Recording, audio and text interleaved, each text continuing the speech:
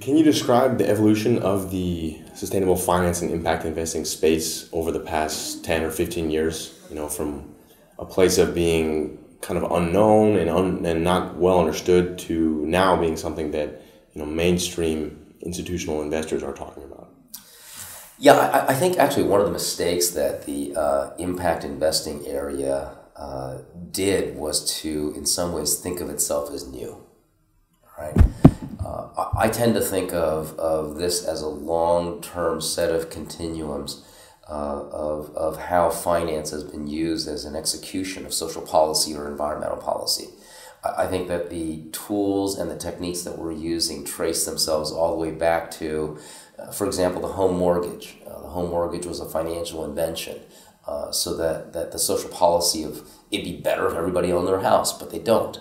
So how do we do that? By managing and changing the loan instruments so that we can, at the time that the 30-year fully amortized mortgage and self-collateralizing against the house, that now is, well, a duh. That's what you would do. But at the time, that was an invention of a loan product. And all the way through to tax increment financing, the Community Reinvestment Act, the CDFIs that were part of Treasury's operations, all the way through to new market tax credits, investment tax credits. We've had a long-standing set of social and environmental stimulus, including things like NOx and SOx trading that led to, ultimately, I think, carbon trading. So in many ways, I think part of the impact, to appreciate impact investing, is to understand this long line and long lineage of innovations and evolutions in this area.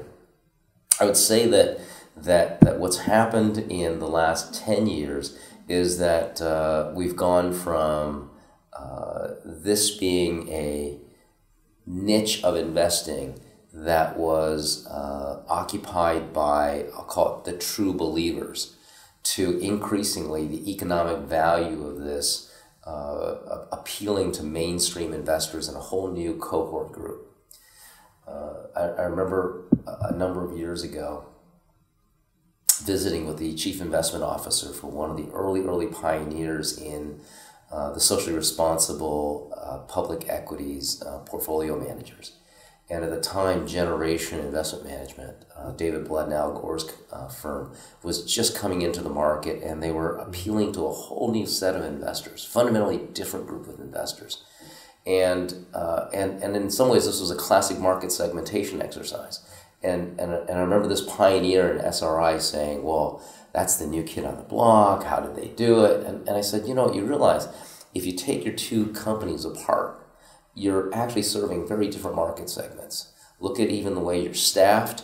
Look at your client base. And I'd be willing to bet you have next to no overlap of clients, but you almost have next to no overlap of the market segment of the clients. Sure. So your product is actually fundamentally different. You're appealing to very, very different audiences with very, very different value propositions.